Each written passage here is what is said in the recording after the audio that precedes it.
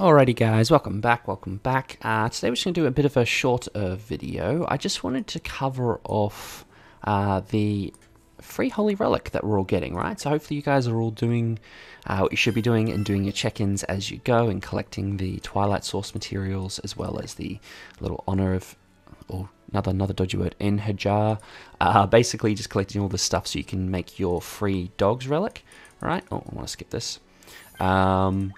Right, so you want to make sure you're getting this every single day, and then this, by the end of the 2 weeks, I believe it is, will allow you to craft a Skull and Hardy Holy Relic. So I wanted to quickly cover off like which one I recommend you guys get, and then, you know, if you've potential substitutes and kind of almost like a ranking for them to let you to see how good they are, and then but mainly to cover off which one you should get. So I am, as you guys can see, I've only got one so far, and spoiler, it is the Thonar one, Shock Horror, and I'm at the point where I can get another one. I just need to get a few more of these little honor gem pieces, and then I think I know which one I'm going to get next. So I don't know how long this video is going to be, because it's honestly a pretty straightforward recommendation.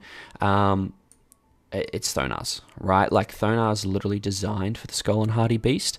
When I was originally looking at it, I was like, okay, Phil's ultimate gauge, yes, that's helpful. And I was like, 40% increase to HP related stats. I was like, that's okay, right? Because like if you look at like Yorm's, it's like removes debuffs, increases skill ranks, and her passive already boosts all stats, right? So increases, where is it? Yeah, all stats by 30%, right? And then you look at Miguelda's one in the bird, wherever she is, there she is, and it's like removes 1 debuffs and increases all stats by 8%, right? So up to 40%. So when I was looking at this one, I was like, okay, like Thonar's passive is only attack related stats, and then this is only HP related stats. So I was like, it doesn't sound quite as good as the other ones. So I wasn't sure. Honestly, it does make it easier. You know, HP related stats is basically anything. I mean, where is it? Let's just do this. Anything in this, right? So let's do this. It's regeneration rate, recovery rate, life steal, and obviously HP, right? So I mean, regeneration rate is how much you recover. Like, I think it's how much you regen every turn, right? So let's have a look at the stats. So if you come here, you've got regeneration rate is the value of the portion of HP that you return, right? A value of increased HP gain when you recover, and then obviously a value of which absorbs a portion of damage dealt as HP. So this actually makes your team really quite tanky, and a lot tankier than like I kind of expected. Obviously getting some defense and stuff as well would have been nice, and some attack related stats as well would be good, but I mean, it's pretty straightforward. Just like all my other recommendations, the first one that you want to get is always the Holy Relic for the hero that's designed for that demonic beast, right? It's just going to make your runs easier, especially with Skull and Hardy being farmable now. It's also going to allow you to, you know, get the other ones faster, rather than buying another unit, rather than getting another units. Now, I do want to say that I think, you know, having done the bird, the deer, and now I'm kind of getting used to Skull and Hardy consistently.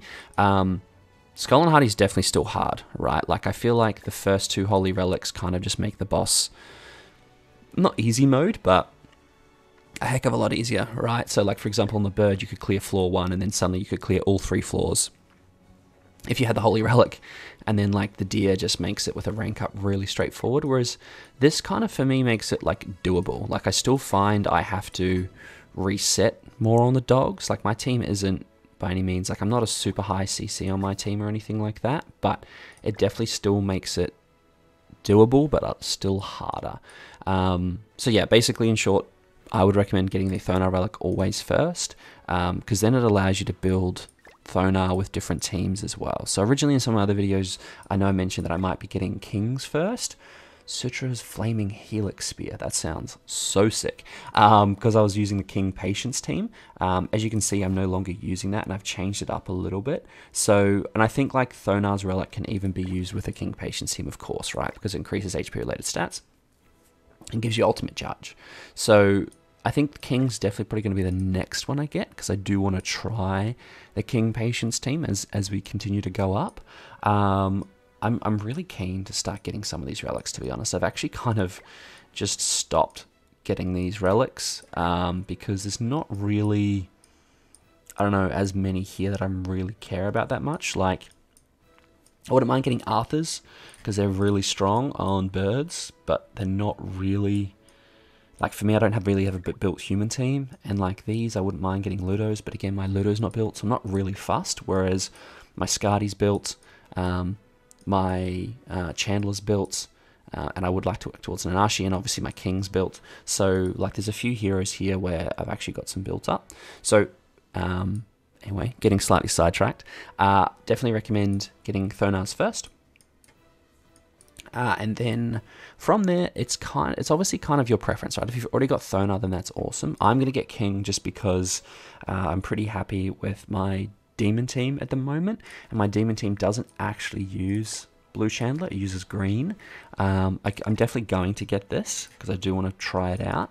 But for now, it's going to be probably King's next, if not maybe Chandler, to be honest. But I think I'm going to do King because I really want to try the Patience team on Skull and Hardy, and I think this is really going to help. And it might just be a little bit more consistent.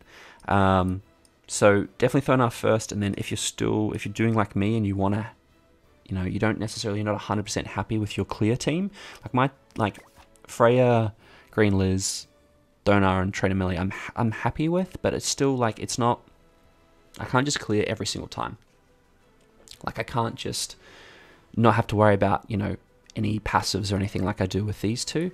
It's kind of like I still need to be careful. So I think the Cheese King team is just going to be a little bit easier. I'm also going to do it when I try Nidhogger as well. So I think that's going to be the next one for me. Apart from that, yeah, you can always, obviously I've got a tier list on these guys as well. But, oh, sorry guys, my throat this morning, what's going on? But otherwise, yeah, I definitely recommend going for Thonars, and then from there, like I said, King if you're trying to do the Patience team, or pretty much whatever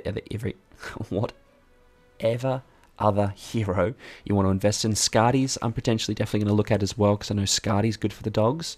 So I think I've just started to get to a point where I'm investing in Scardy properly, so I think I'll get hers as well. And then I'm just going to try these on different dog teams. So basically get Thonars first, and then I'm going to get the relics that could potentially assist in the dogs. So Scardy's Holy Relic, and then King's Holy Relic as well. Nanashi's, Chandler's, Zeldris's, and then all the Deannes and Drolls. I do want, and I'm excited to get, but like these are going to help me more with the actual boss. So always make sure you prioritize the Holy Relics that are going to help you complete that demonic beast faster. Right, so same thing with here. So say you used Magelda, right? But let's say you use the 1 for the bird. Make sure you get the 1's relic, right? Or, say you use Brunhild, definitely get Brunhild's relic. I use Gotha's, so I got Gotha's Holy Relic. Like, you should be building this around the heroes that you use for that particular boss, right? This one is not so much for me.